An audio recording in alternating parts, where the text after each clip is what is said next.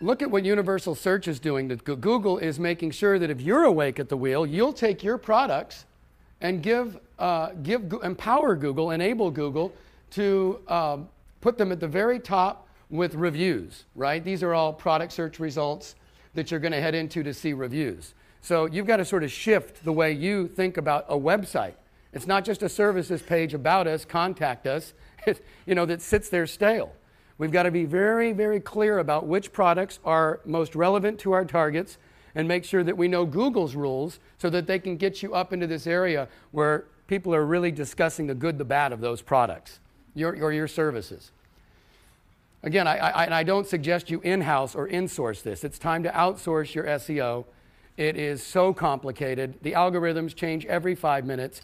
You want to be on your business, not in your business. And doing SEO in-house is just insane, unless you're HP, and maybe they have the bandwidth to do that. More local business results. So here's our job, right? We take our little car auto repair shop in Roseville, and we make darn sure that he's at the top and everybody's giving nice reviews. Play the rules of what Google wants. Ratings, reviews, feedback, that's 2.0. It's collaboration, it's connection, it's conversation, it's community.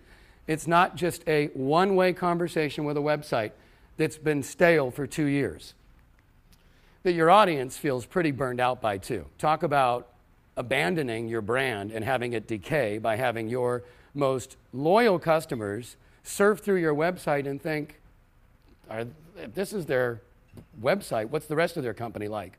Everyone's starting to judge you now, right? Websites are starting to, we're looking under the hood of the car, and C-level executives are going, wow, we're in a real mess.